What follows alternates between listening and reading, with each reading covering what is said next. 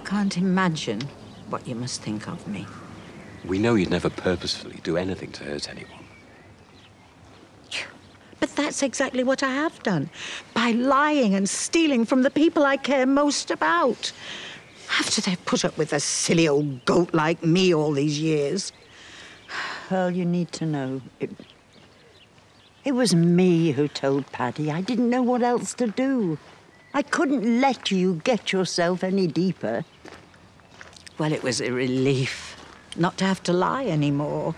Most of us have done things we deeply regret. I can confidently say I've got the T-shirt on that one. And not just Ashley.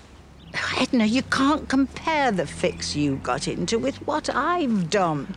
I think the point is, we both came out the other side and the people we cared about were still there.